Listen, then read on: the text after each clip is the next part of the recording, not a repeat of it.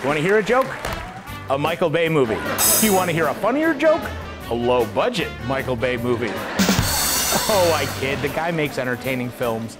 Soulless, heartless, cardboard cutout, non-stop moving macho films. Take parts out of Fargo, Big Trouble, and Ruthless People, and add some kind of Michael Bay PCP dumbed down for the lowest common denominator audience, and you would get Pain and Gain. Now, I won't say there aren't any laughs, because a bodybuilder whose junk has shrunk down to practically nothing is kind of amusing. But Michael Bay's objectifying of women goes a little bit over the top on this one. Pretty much every woman in this film is either a hooker, a stripper, somebody with whom you can snort cocaine off of, and a tasteless sex symbol.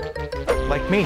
Fact is, that is pretty much a perfect picture of how to sum up Pain and Gain. The opening line in the movie is, unfortunately, this is a true story. Well, it doesn't take us too long to figure out that, unfortunately, this true story was made into a movie.